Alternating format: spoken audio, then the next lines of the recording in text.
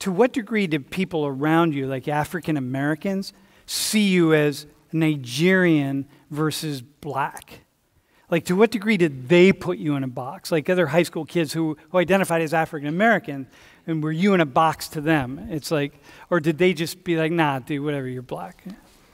So what it was for me was that at the end of the day, it was like, it doesn't matter, you're black, just because it was like. So they say that? Yeah, right. Yeah, I got you. At least that's what I resonated, or what they resonated, right? Because it's like, we're playing a bunch of sports, you know, running track, playing soccer. At the end of the day, we're working as a team. And if we're all getting the job done, like, and we see each other, it's less of, all right, you're this, you're that. It's more like, you're just my teammate. We're all here together. Okay, I got you.